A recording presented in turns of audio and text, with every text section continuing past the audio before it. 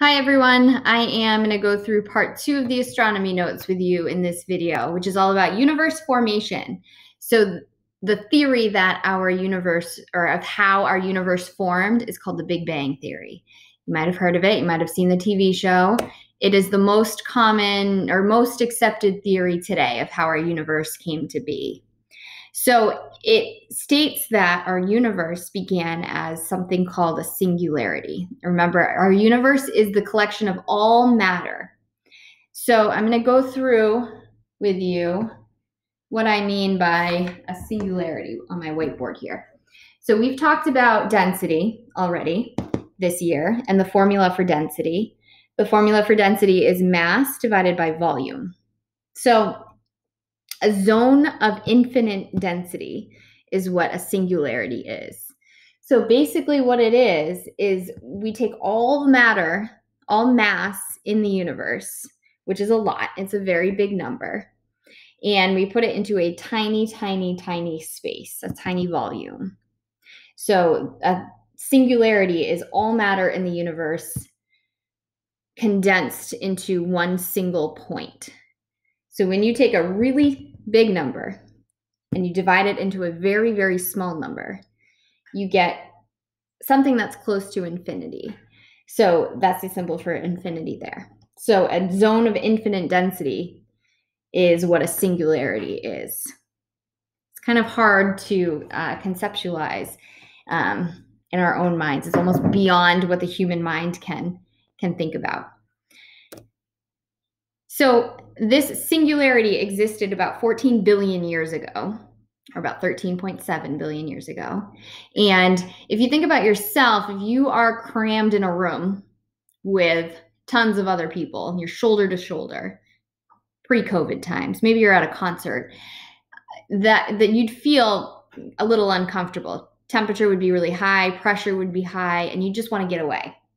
So that's kind of what happened when we have this zone of infinite density. Pressure and temperature were really high, and it led to everything moving away from everything. So we call that the expansion of the universe. That's still happening today, and it's actually accelerating. The rate of expansion of our universe today is getting faster and faster. So the two forces that are acting on our universe now are the momentum that's left over from that original expansion. So it's causing everything to move away from everything else. And then also gravity. Gravity always wants to draw things back together. Anything with mass, two objects of mass have a gravitational pull towards each other. So we have gravity trying to bring everything back together. Since our universe is expanding right now, number one on there, the first force is the stronger force. Okay, when we talk about what our universe could do in the future, there's three outcomes depending on which of those two forces we just talked about are stronger.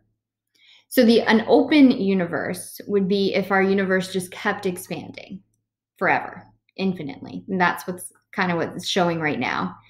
A closed universe is when expansion stops and gravity would take over and the universe would begin to contract or come close together, come back in on itself. And then a flat universe would be the universe stops expanding. It doesn't keep expanding faster and faster, but it just expands at a steady rate. So this is those three options shown in graph form. So an open universe would be expansion continuing over time. And a closed universe, you see how we hit a point of maximum expansion and then everything begins to close back in on itself. That's called the Big Crunch theory.